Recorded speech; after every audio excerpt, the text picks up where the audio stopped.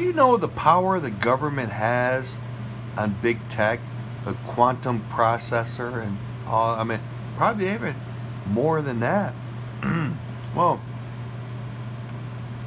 look, how they're able to morph your face, and they can do all kinds of things. Put a mask on, and a mask is you put a point, like a mark, and every time you move that mask follows it. But their technology beats little social media's little availability for us. I mean, of course, social media has the awesome technology too, but not for us. I mean, we have the the cool glasses, the bunny ears, whatever.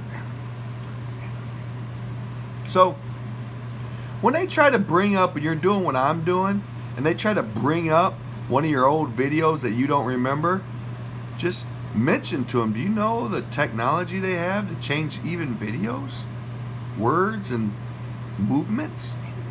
Don't you remember that Nancy Pelosi video? And they made her like that, and it was a fake. Oh, okay, I see the two videos, and hell, they look a lot different.